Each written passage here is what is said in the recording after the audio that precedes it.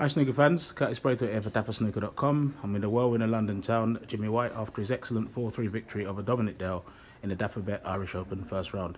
Jimmy, well played, pal. Thanks, mate. Yeah, it was a real tough match. I won the first game.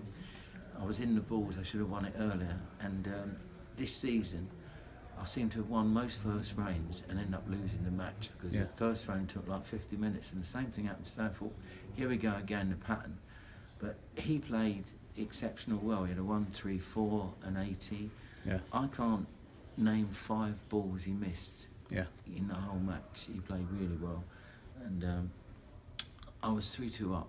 I had a chance in the balls. I didn't take it. But last game, I put a good red in the middle and secured victory. And I'm delighted because I've been practicing hard, as you know, in our club, in frames, in Causden.